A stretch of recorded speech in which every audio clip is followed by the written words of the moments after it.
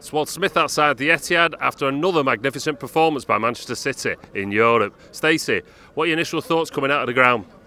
Unbelievable. Like, I'm trying to keep my feet on the ground here. That was just, it was great, wasn't it? Oh, it was absolutely fantastic. Yeah. Is there any players that you thought, yeah, they'll do for me? They're absolutely shining under Pep.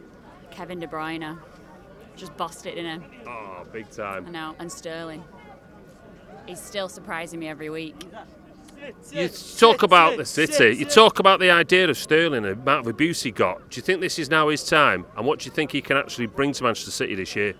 He was outstanding again tonight, like pace, he was taking players on. We didn't see that at all from him last season. Even Navas was managing to cross the ball. I'm looking at Kolarov, and he ended up in the middle of midfield. It's just Pep all over.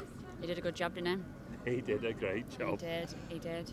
So, where do you see us going in the Champions League this year? We've got Celtic, we've got Barcelona. Where do you think we're going to finish in this group? Oh, I don't know. It's a hard one with Barcelona in there. Obviously, they won 7-0, didn't they? So, like, literally, it could have been 10-0 tonight. I'm disappointed coming out of 4-0. Like, the 4-0 scoreline flattered Gladbach.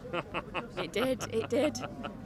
You heard it here first, the 4-0 flattered Gladbach. Blue Moon Rising TV, subscribe below.